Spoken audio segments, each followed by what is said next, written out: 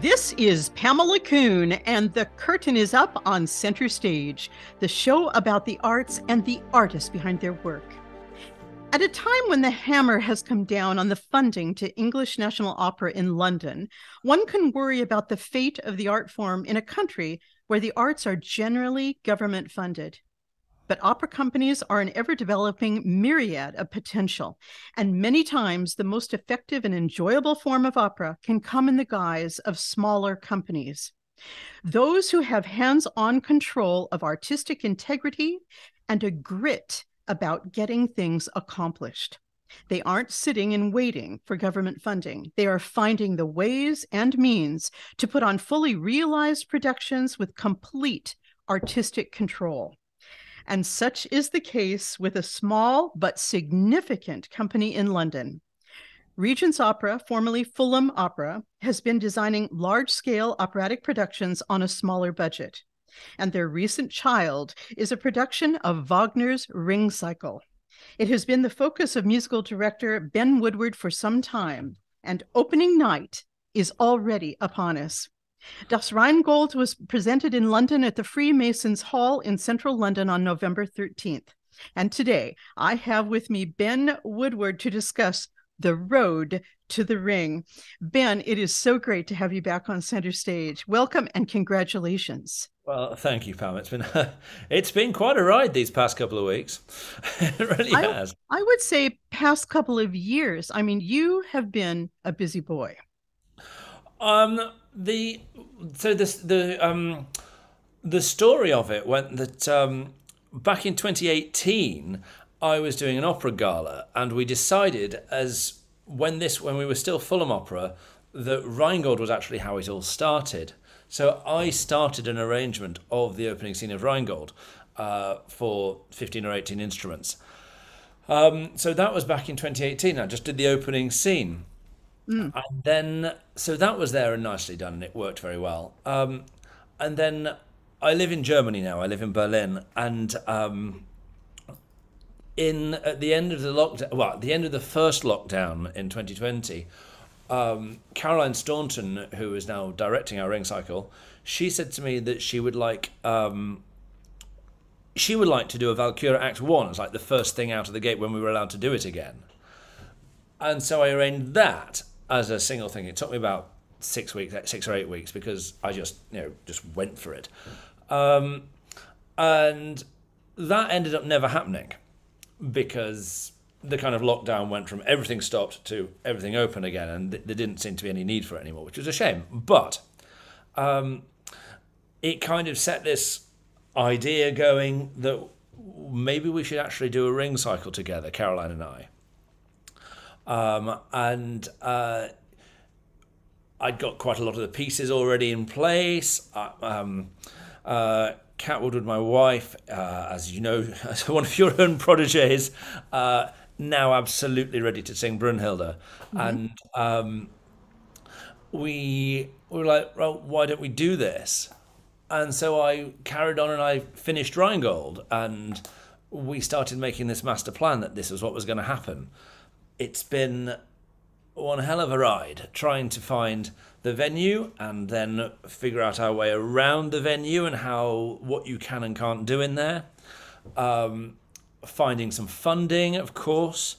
All of it is either private or ticket monies, so there's no government funding for us at all. We can or cannot talk about DNO and all the rest of that later, perhaps, but I had 2 or 3 very generous donations of 4 or 5 figures, which meant that, okay, we've got enough seed money. We can start this. We can do this. And then I put together the cast. We got everything together, and indeed, it opened on Sunday. It was pretty emotional in its way. It's been a roller coaster ride. Yeah. Listen, before we go on, I want to go back to fundraising again. You're doing this on your own. Now, not everyone in the UK has the talent to do this, because you're used to another kind of process, really leaning on the government. But one thing about you, Ben Woodward, is I know you have that Herculean ability to be able to go out and fundraise, and you do that yourself. You don't really rely on many others. Well, the government funding in the UK is a strange thing. It all works through a body called the Arts Council, and there are various institutions such as the Royal Opera and ENO were on this thing as well, where the Arts Council provide money to things, and we've had a few grants from them on a project by project basis, Hmm. but they haven't been interested in this one, which is fine. But as far as private fundraising is concerned, there's this very funny this English kind of terribly English thing of, oh, I don't think I can ask for anything. I don't feel I should ask for anything directly. Why would I possibly do that? The hilarious thing at university was me saying to you, would you like some wine? Which actually meant my glass was empty, and therefore wasn't asking for it directly, because that would be too ridiculous. But you've got to throw that out of the window. Hmm. And just actually downright say to people, I need you to give me some money, please. Hmm.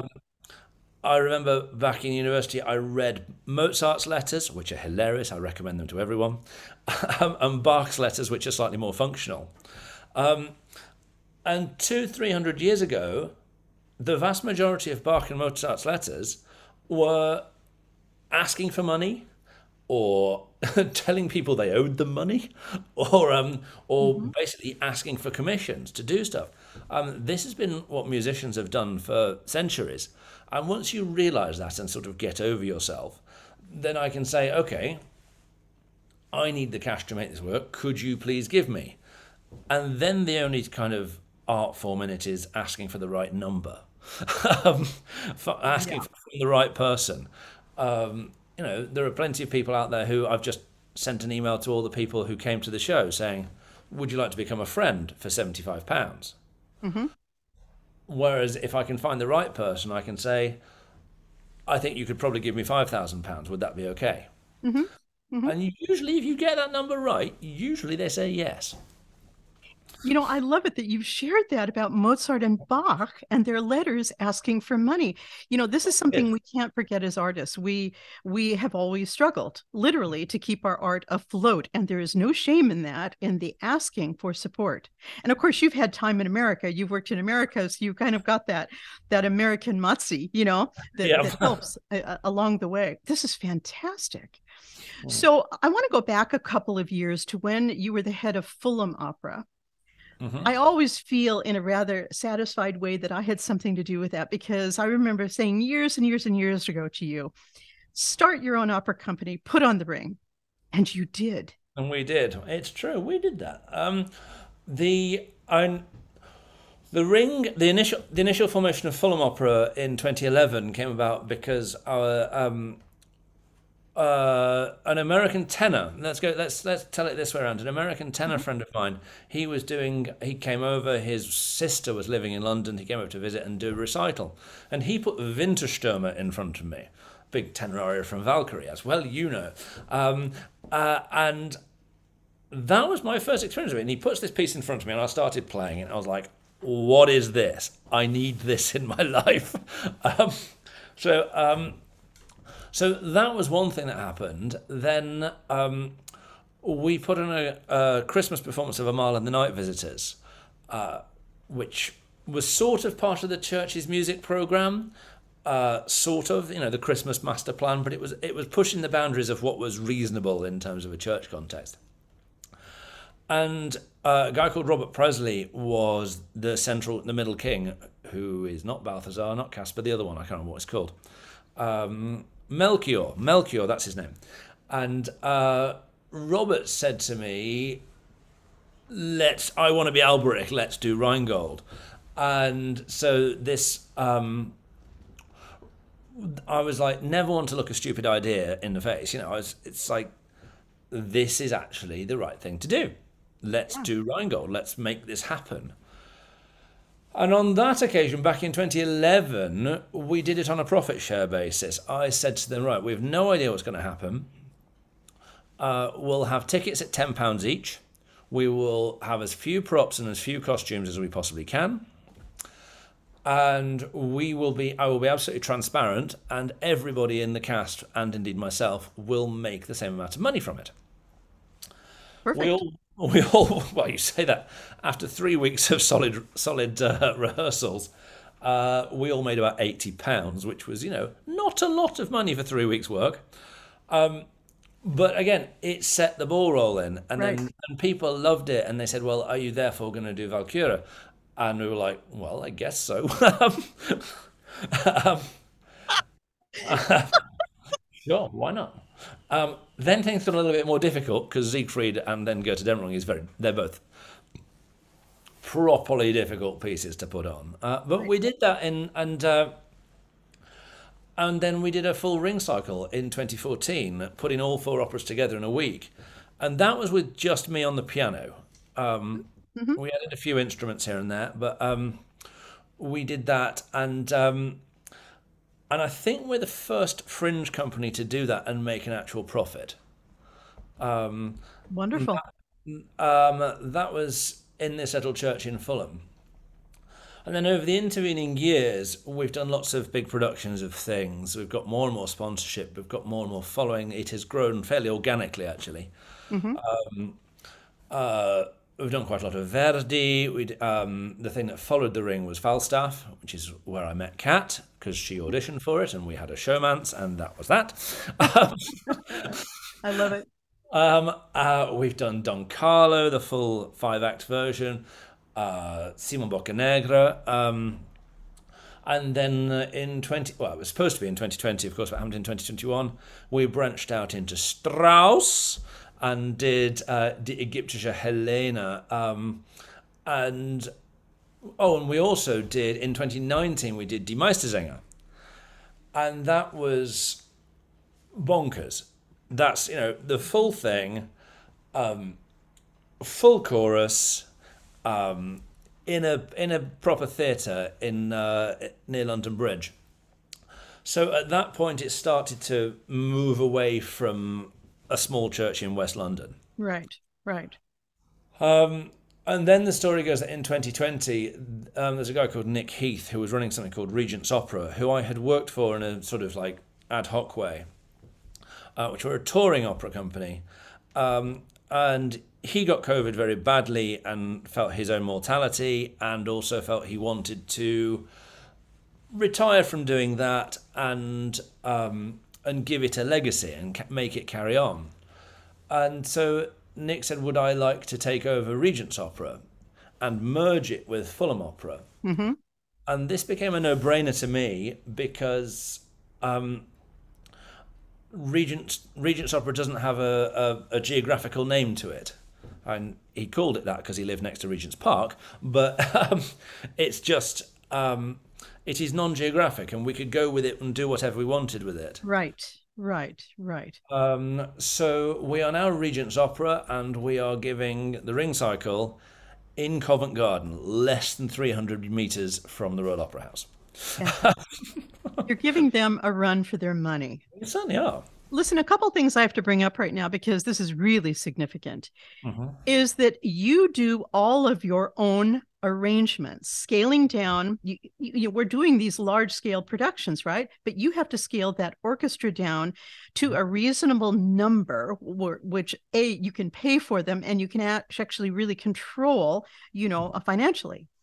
You do the arranging for this. And we're not talking, folks out there listening right now, about small, intimate opera. We're talking about huge, full scale works.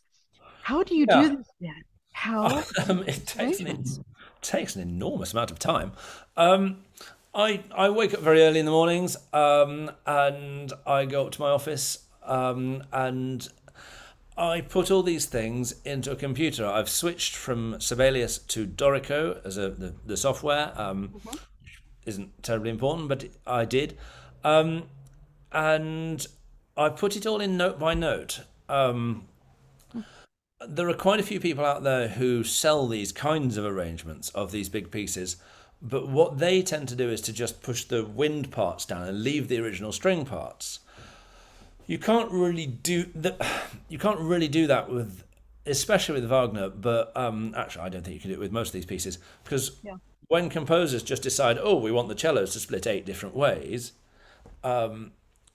then how is a group of just 15 supposed to deal with that? Yeah. Mm-hmm. So I rewrite everything. I rewrite the string parts. So that all this stuff works. I try and keep Wagner, especially with Wagner, I try and keep his colours as close to the original as possible. Right. If you've got a clarinet melody, then it will still be in the clarinet. The difference is if you've got three clarinets making a particular colour, then I will have to do something with the other two clarinet parts. So perhaps second clarinet makes its way into the viola and third clarinet might make its way into the bassoon. Something like that. Got it. Got it. And what is your orchestration for this? You have 18 instruments plus organ, correct? Yes. So so there are 9 string players, 2 firsts, 2 seconds, 2 violas, 2 cellos, 1 double bass. Then 4 winds, 1 flute, 1 oboe, 1 clarinet, 1 bassoon. Then I have 3 horn players playing 2 horn parts. So in Wagner's original, there are 8 horns. 4 regular horns and 4 Wagner tubas, and they kind of interchange and intersperse as he feels he can. And that's kind of one of Wagner's main things, is using these horn sounds. And it is absolutely exhausting for them if you just try and do it on 2. Right. So I have a third player, a bumper, they call it here. I think there's a different word for it in America. But we call it a bumper.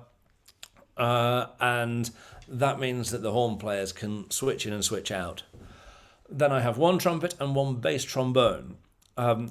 And the organ is in the ring just because there is one of the finest organs in the entire country in the Freemasons' Hall. It is marvellous, it is colourful, it is brilliant. Every note on it works, which is rare for organs. And the secret, which is now very much out, is you first hear the organ as the dragon. So I love it. So when Alberich transforms into a dragon, about 2/3 of the way through scene 3, you feel the whole floor rumbling because it's in the organ. It also means that the orchestra, and indeed I, can have a glass of Coca-Cola. This is a real kind of Richard Strauss moment, isn't it? I mean, really, Yeah. you get so much size out of that organ. Mhm. Wow. Tell me, Ben, are you just the kind of guy who just says, I'm going to do this, and you don't see barriers? I don't see any at the moment. I don't. I think I see that there are issues with it. There are very big issues. Many of them are financial. Some of them are logistical. Absolutely. I don't think any of them are musical. I believe 100% in my team, my cast, my director. Caroline is, she is just bringing such a great feel to this ring cycle. I mean, in recent times, we've had, Richard Jones has now done 2 aborted rings. Stefan Herheim at Deutsche Oper has done his. I can't remember the name of the guy who's just done it at Bayreuth. The Cherniakov ring at the Berliner Staatsoper. Mm-hmm. These people are all men. And I mean, my previous ring cycle was directed by a woman as well, but it's so important to try and get some sense of not this is just a guy thing. Yeah, the feminine, the goddess feel to all of this. Tell me about Caroline Staunton. Caroline is a genius in her way. Absolutely, she's Irish. She is a staff director at the Staatsoper in Berlin. She's just assisted on the Cherniakov ring. And I would say that our ring cycle is completely the opposite of the Cherniakov ring. She has an encyclopedic knowledge of opera and an encyclopedic love of it as well. Wonderful. She knows the texts of all these pieces in any of 4 languages, including Russian. Just merrily quotes it at you in the original and says, "Oh, do you mean this bit?" And then can make connections in her brain. She's a profound, profound talent. And her expertise in the room, I would say, and she's got the whole package, but the one thing which she does better than anyone else is getting text and relationships between characters to be really crystal clear. And the thing that we've seen in this particular production has been the relationship between Fasolt and Fafner has been really carefully crafted, and it just leaps off the stage. The two of them are, they're so beautiful together. Henry as Fasolt is about 6'7", isn't he? He's a very big lad. And Craig, who is Fafner, who ultimately kills him, is probably 5'5", which is quite funny. But the way the two of them act together on stage, it's got that. What are the names of the characters in Mice and Men? Lenny Yeah, and yeah. I, what's it? His cohort. Yeah, Yeah, that was brought up in one of the reviews actually it about this was, production. and it really does have that thing about it, and that's what Henry's gone for, and I say they've worked Fantastic. really hard to make that work. Tell me about the rest of your cast, Ben. Um, well, the leading group is Kia Watson as Votan. And Well Kia, known on London stages. Yes. Mhm. he's and I don't think he'd have a problem with me saying that I kind of reinvigorated his career in 2014 when we asked him to be our Falstaff. Mhm. Our original Falstaff dropped out on less notice than anyone needs, and Keel was sitting waiting for the phone to ring, and it hadn't rung for quite some time. Anne came and gave a brilliant Falstaff, and then I asked him what he would like to do next with us. So he's also done The Dutchman, and then he was our Hans Sachs in Meistersinger, Yes. and then and this he knew it was coming. The three Votans, he knew they were coming, and he is someone I'm absolutely championing. I think his voice he's just one of the most expressive people I know. Yes, he is. He is. He's fantastic. So there's Keel, Ollie Gibbs, who is kind of my business partner in Regent's Opera. Hmm. It's Alberich. Now, I say aforementioned Robert died in 2013, but and Ollie came on board at that moment to fill Robert's shoes, and boy has he done so. I think this somewhat, well, as directed by, but sort of pushed and pushed by Caroline, this is the best performance I think Ollie has ever given. So I understand. Yeah. Then the third of the main characters is Loga, and people must think I'm mad by hiring 30-year-old to sing Loga, but James Shoughton is going to be he's going to be a name Yeah. on the operatic stage. He really is. He has taken this role and run with it and then some. And it's a voice. This is a real Oh, gem.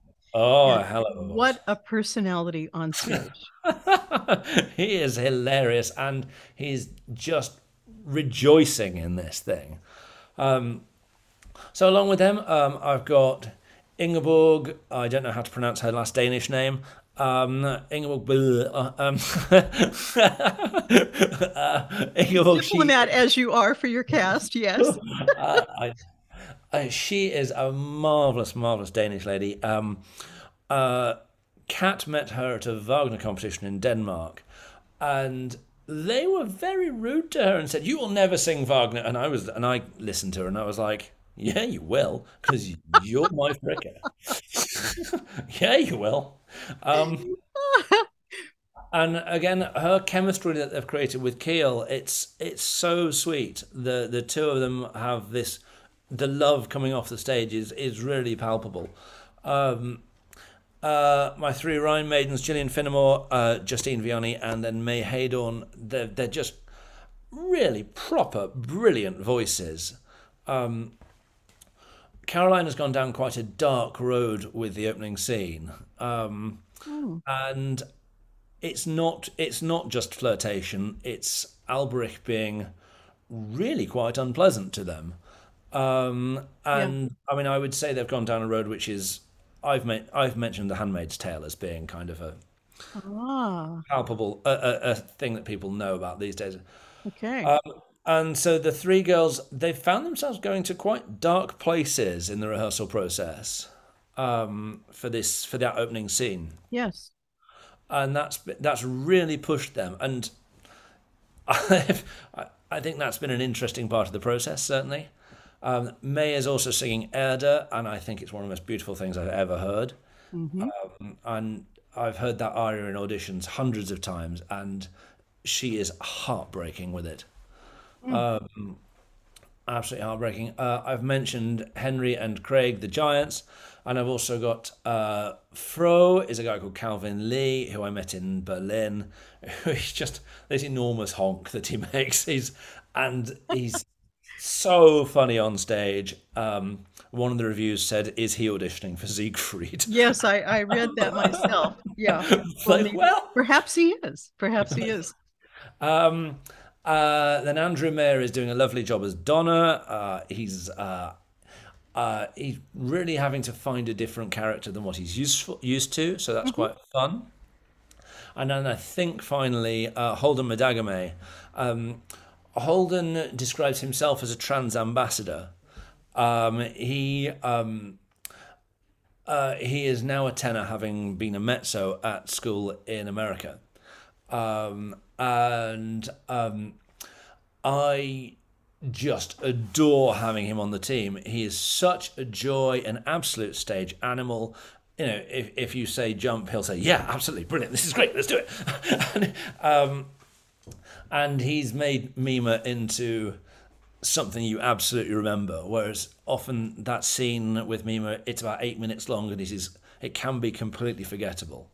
But his performance has just been joyous, absolutely joyous.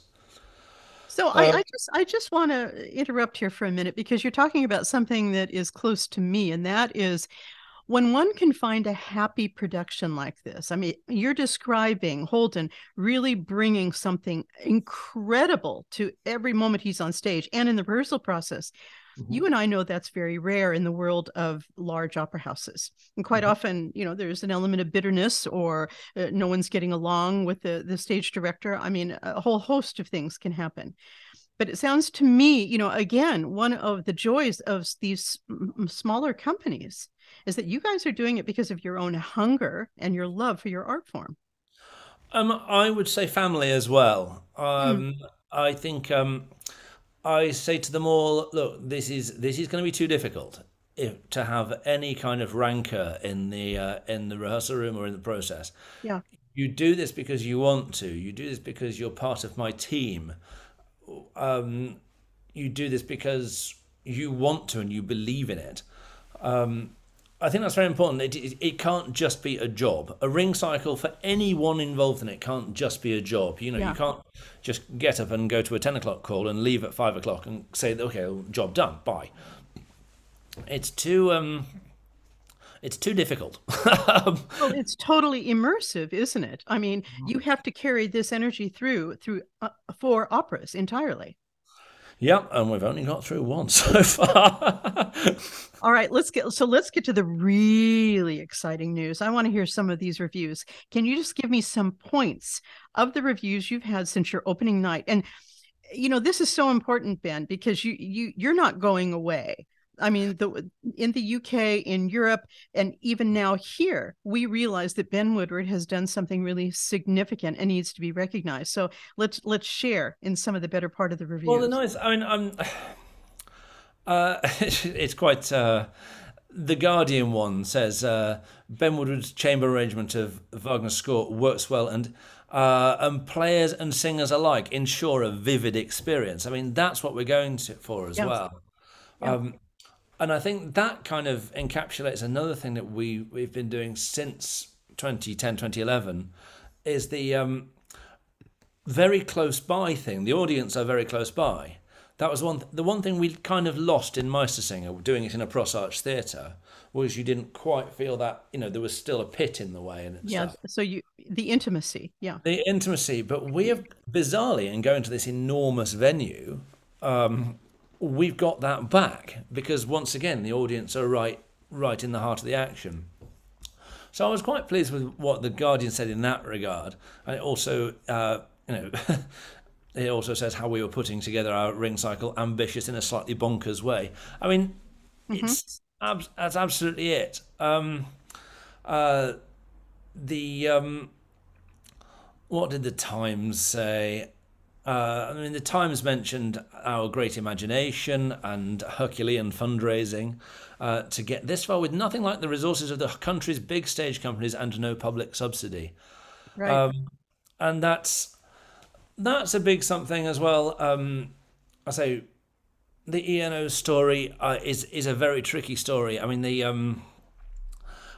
I think from my perspective, the slightly more interesting thing about it is I live in Germany and I've done now 3 contracts at German opera houses Hmm. where it is almost 100% public subsidy. It's part of the German constitution to Of have these course. theatres Hmm. that you go and the taxpayer's purse is paying the $1 million for the production. It's like, which possibly feels weird to some people. Hmm. Hmm. But say we don't have that. So what else have people said? This last one that's come in today in London Unattached. I think this reviewer actually really has figured out what we're doing. She says, director Caroline Staunton's production aims to centre the emotional arcs of the central characters, playing down the mythical archetypes of gods and dwarves. And then she goes to explain it all. It's which a reviewer actually opening her eyes Yeah. and realizing what's in front of her, which was that's pleasing when they actually get it. Oh, totally. I mean, 100%.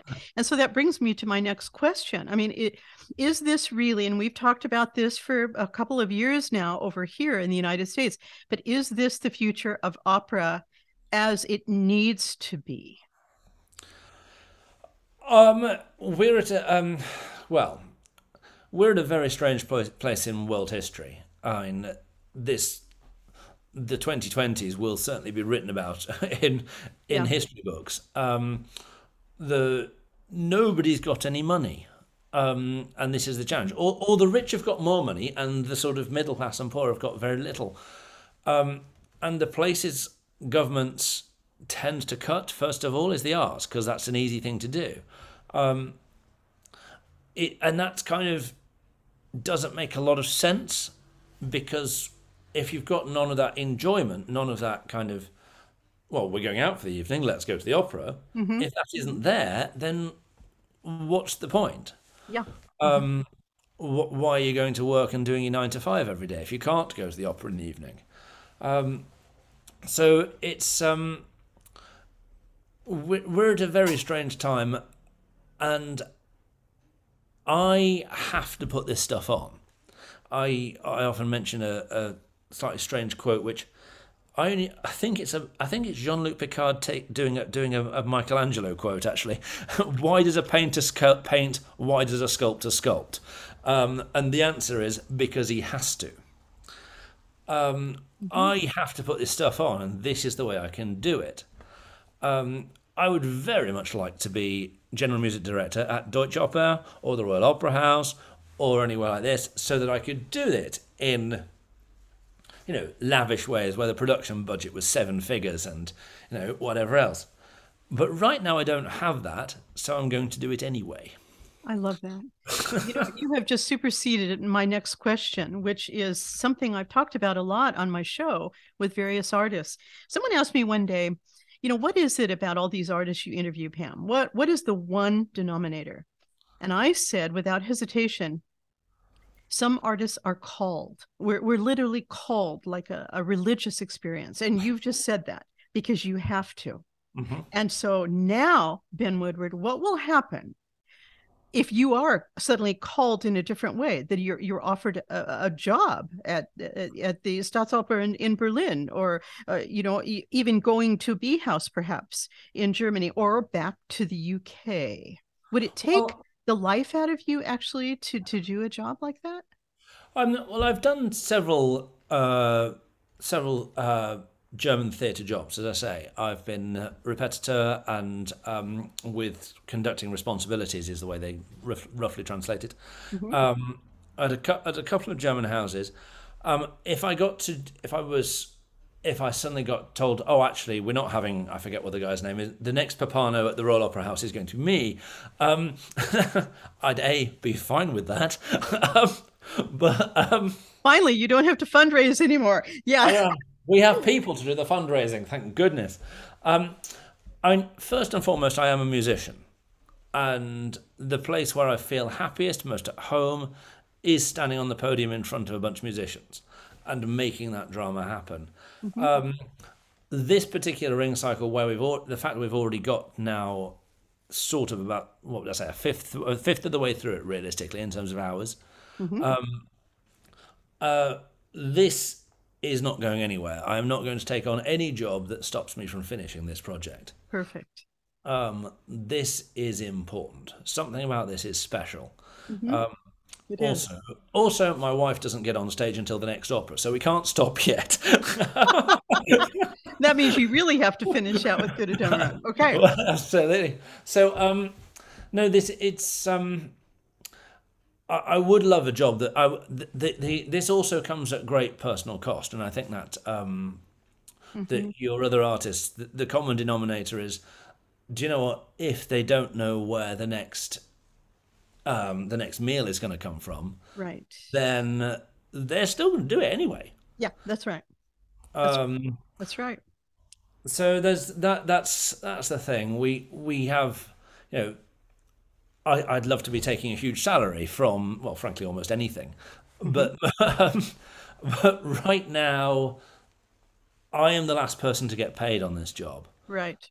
which is ridiculous. It's a very, as I say, it comes at great personal cost and great personal risk. But as I said at the end of a Guardian article that I wrote, I'm sorry, Eda, thanks for the warning, but we're going to do it anyway. Oh, that is brilliant. That is absolutely, that just sums you up right there. I love that, Ben. Yeah. Oh my good Lord. Okay, so we've got Rheingold down. You have a couple more performances, and Yep. then you go on in a couple of months to Die Walküre. Yeah, Valkyria is on. We start rehearsing in April. We've already been spending a lot of time with Keel and Kat working just on the text of the very difficult middle section and very end sections of that. So that's already kind of in the works. The arrangement is about 70% complete. When I go back to Berlin on Tuesday, I will start. I shall start trying to get that finished up. Mhm. I also have a variety of orchestral repertoire workshops coming up. One on Carmen, one on Electra, one on Love of Three Oranges, which I should probably actually learn. It might behoove you, yes.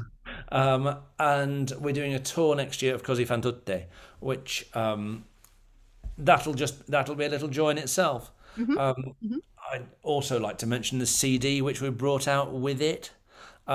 We've back at the start of this calendar year, we did a big crowd fund, and successfully crowdfunded about £26,000, which was enough to hire the orchestra and a proper recording label, to record 5 of these big Wagnerian excerpts with in these arrangements. And that is now out on Toccata Classics. That's an important thing I Fantastic. need to say. And on all of your favourite streaming services, Wagner by Arrangement, it's called. Wagner by arrangement. How exciting. You're on a roll, Ben Woodward. We're You're pushing it. We're really trying on a everything. roll, I've got to say. Okay. I need to ask you this. You're speaking about the German system and you now living in Berlin. How much does that fire your soul? The fact that the arts is in the skin of the people. In other words, they're paying for it all the time. It's this conscious decision to support the arts. I mean, is it a great thing to be in Berlin right now? Um, Berlin is a marvelous city. I mean, I've been very lucky in my life to have lived in 4 of the greatest cities in the world: New York, London, Manchester, and now Berlin. It's been It is in the German constitution that they will support the arts. Yeah. and that is something they feel very passionately about. And they educate their kids about this from a very early age. And the so I've seen Hansel and Gretel at the Hanover Staatsoper, where there were 900 children in the building watching that. And when the conductor came on stage to take his bow, they all applauded him like he was Justin Bieber. It was Yeah. like a crazy thing. Similarly, I've seen German kids going and watching brand new pieces of contemporary opera that I found very difficult to listen to. I watched a Moby Dick that had just been written, full of kids. And this sort of trickles through. If you get in a cab in Berlin and say to the cabbie, "Oh yeah, I'm off to the opera," they'll probably say, "Oh, are you seeing Rigoletto? Are you seeing this? Do you prefer this cast or this cast?" Oh my gosh. And it trickles down through the Hmm. whole of society. Hmm. This love of, well, all art really, but particularly in Germany, for what I see of it, is opera. So it's that is quite inspiring. I did write a paper and a proposal to suggest that Britain adopts the same system, but I It can't. might have fallen on deaf ears in recent That might have gone straight down the proverbial. Yes. but but that may change. You never know. Fantastic for you. Wow, this is a great interview. Look, so all these study programs you do on weekends, like you mentioned Strauss's The Egyptian Helen, an Yes. insane piece. And over 2 days, yeah, you put Yep. together your orchestra and you have your singers and you just move your way through it. And everybody is left with this indelible mark of being able to perform this piece, which is rarely ever performed. Yeah. Yeah, so our orchestra days are some of the most fun I have actually. We do them 3 times a year, usually on enormous pieces. So we've done act by act the entire ring cycle. I've now conducted 6 Strauss operas in various bits, including Frau Neuschattel, which is just nobody fringe opera would take on Frau Neuschattel Of course they wouldn't. Yeah. because it's huge. But we spend a weekend fighting our way through these pieces. It gives the cast a chance to learn these roles, to feel what it feels like to sing with a full orchestra. I will say my gratitude to the people who fix this orchestra for me. They put in so much effort to find an 80-piece symphony orchestra for me to stand in front of Right. for a weekend, Right. Right. and that is such a privilege. And for it varies hugely whether we make a nice sound or not. um, it's people sort of semi-pros and good amateurs who are in this orchestra, but they would never otherwise get to play Frau Neuschattel or Ägyptische Helena. We've also done Yennefer, which was totally new to me. What else? We did Peter Grimes. There's huge numbers of pieces which we've done just to try and feel them in our bones for a weekend. So Well said. Well said. Your resume has become quite long, Ben Woodward. yes, that's good. I said I would still quite like a job. I would say you're ripe for the poaching at this point. Well, It would be the greatest loss, actually, to the future of opera, because I do firmly believe that there is life in the small companies that we cannot find anywhere else, as you've just so eloquently talked about this past hour. It's fantastic, and I wish you all the luck. Now, after Valkyrie, when are we seeing Siegfried? so Siegfried is February 2024. Okay. My Siegfried is one of 3 people who. So there are 3 people. There's Ollie Gibbs. The Siegfried is Philip Medinos, big Greek tenor, and then Justine. I forgot about her. I've just realised this week actually that she was one of the people who was in the 2014 ring. So those 3 are the only 3 people from the 2014 ring who are doing this one. Okay. But Siegfried, yeah, Philip is coming back. With all these things, artists, we have our ups and down times, and Hmm. Philip has had his fair share of tricky times as a voice, as an artist. But I've believed in him the whole way. I think his Siegfried is astonishing. Um, and he's a properly big guy, and he's also a trained swordsman. So it means, and indeed, he's a fight director himself. As one of the things he does fight direction. So he really knows how to look good wielding a sword, and Ah, um, I that's, love this. Oh so my that God. You're getting a 2 for 1 here. I love this he's is too good. great. He makes a lot of noise. And then Götterdämmerung, we're not going to do Götterdämmerung on its own. It doesn't. Having done that in 2013, we realised that doesn't make a lot of financial sense. Because what happens is if you tell people you're going to do a ring cycle, they tend not to come to the Götterdämmerung on its own. Really? They tend to wait and just come to the Götterdämmerung as part of a ring cycle. Okay. So this may be an insane idea. I mean, it may come and bite us back in the ass. But he at the end of 2024, we're going to give 2 complete ring cycles, adding the Götterdämmerung onto the previous 3. It's going to exhaust the orchestra. It's going to exhaust me. Hmm. One of the main goals, we've actually written it as part of our kind of SWOT diagram. The goal is to remain married to the Brunhilde. um, No question about that, Ben. it's doing these things is stupidly stressful. Doing a ring cycle is a mad thing to undertake, but it's got to be done. So we're gonna do it. It's got to be done. And you are the guy.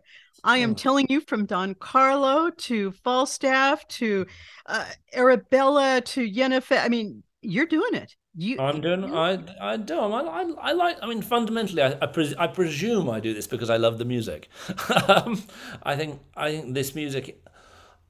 I don't think I've had any pieces that I have put on that I haven't believed in. If I believe in the music, then I will make them happen. And that's one of the funny things about this kind of negative thing about being in a German opera house. German opera houses, you put so much on, you just put so much onto the hmm stage, hmm and people often say, "Well, that was a bit of a turkey. That was, not a great piece to have spent all that time, effort, and money on." And I've never felt that with one of the pieces I put on. I always absolutely believe in these pieces. I mean, they are all masterpieces. There's no two ways about it. Bringing back Egyptian Helena, which had almost never been done in the UK, that was a joy because it is a joyous piece. And I mean, it's difficult as hell, but Look at it you. You've we made your we mark. we I do the thing. We I did. will hang on tight, Ben, because your vision still needs to persevere and we need to be watching. Are you getting the recognition for this now that you think you deserve? Um, I hope this will make that happen. Yeah.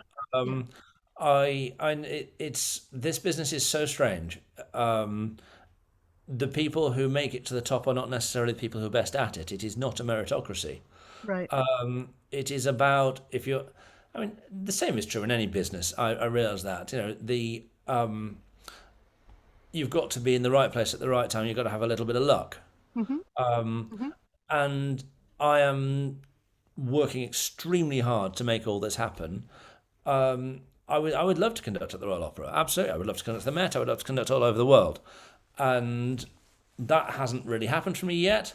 But maybe this will bring me the attention that makes that happen. It's gonna be an interesting few years.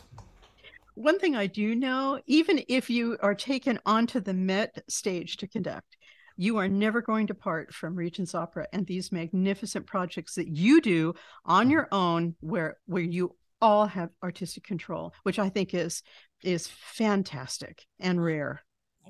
Control and also ownership, I think, is Yeah, important. yeah, yeah. Okay. Try and give a bit of that ownership to everyone who's in it, so Yeah, that yeah. they believe in it. I think it's very important. So, Well, we believe in you, Ben. oh, honey. All right. So if I have to ask you, is there one word or phrase that really sums up from the heart who you are, what you are? What would that be?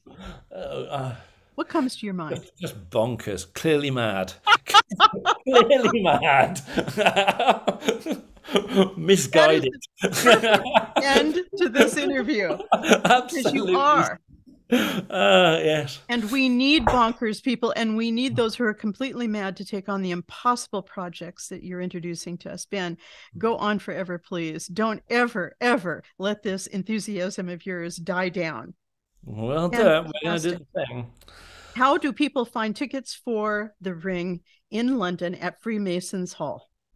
Um, so the ticket link is ticketsource.co.uk/regents-opera. Mm-hmm. You'll find a link to that on regentsopera.com, but the ticket link directly is at ticketsource.co.uk. You can find that there. So you can find the CD. You can listen to it and download it on all your favorite streaming services on, say, Wagner by arrangement. Yeah, and you can find me at benwoodwardconductor.com. Perfect. Perfect.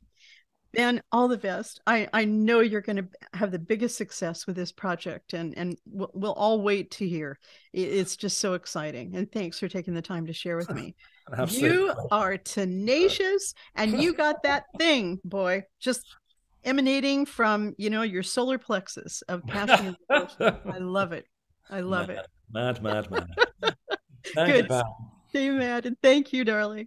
And to everyone out there, I want to ask you to stay safe in these crazy times and remain bonkers like Ben Woodward when he takes on a project. This is Pamela Kuhn, and the curtain is now down on Center Stage.